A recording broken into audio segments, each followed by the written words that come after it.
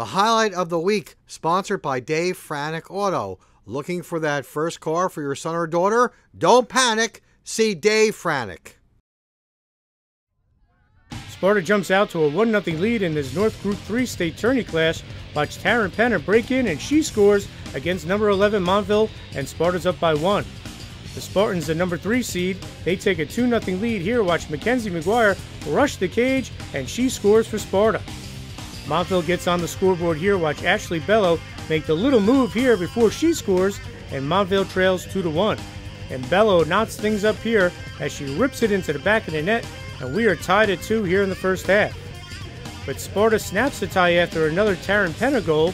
Then watch this great passing as Emily Carice feeds Beth McGraw, and she scores, and Sparta's up 4-2. Then watch the great save here by Bridget Denboer of Sparta as she stones Nicole Doretsky to keep it 4-2. Big save. All right, Sparta did a great job of possessing the ball, and the Spartans cap a long possession here on this goal by Emily Carice, and the Spartans have a 6-3 lead.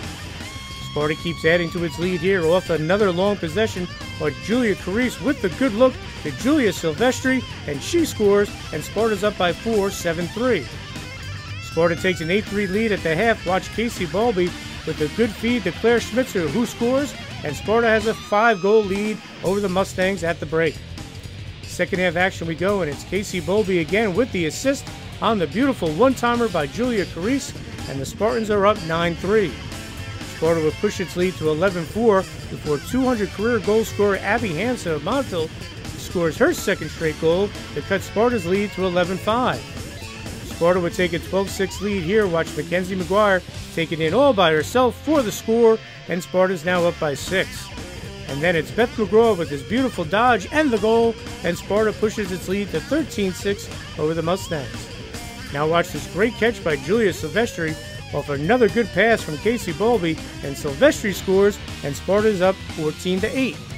And Sparta scores its final goal of the game here in the transition as Mackenzie McGuire finishes for her third goal as Sparta tops Montville 15-10 to advance to the section semifinals.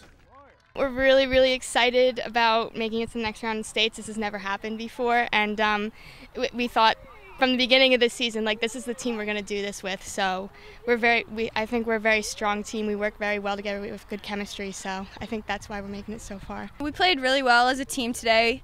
I mean, we haven't had that much of a competition this year with our team, and Montville is a really good component, and we're looking forward to the winner of West Morris and Princeton. We're so excited. This is the farthest we've ever made it in states, so we're definitely really excited. We're going to play I think Princeton on Thursday, so you just got to keep going. Yeah, this is the first time we've ever made it to the semifinals. We've been doing really well this year. We've done a lot of things. We just got to the championship of the 100 and more in Sussex. That was the first time we've done that. We've just been really making big goals. Now we're going to go to the semifinals for the first time. I just think we came out really hard and we really wanted to win. It really showed in the score and the win of the game, and this is a big opponent for us because they were the underdog and they came up and they beat Northern Highlands, and then we just really had to take it to them today like we did. I just think it's a gift. It's a gift for all of us. It's a gift for me because I get to keep these girls around for a little bit longer. We're going to have, I think, the next couple of days, some really solid practices to get ready for the next round, and I can't even tell you how thrilled I am and how thrilled they are. And they worked really hard, and I think you can see that at the end of the game where that last whistle blew and they were so tired they couldn't even jump up and down, I think. So they deserved this win. They worked hard for it. They earned it. We put in the prep time, and we're going to try to do the same thing the next round.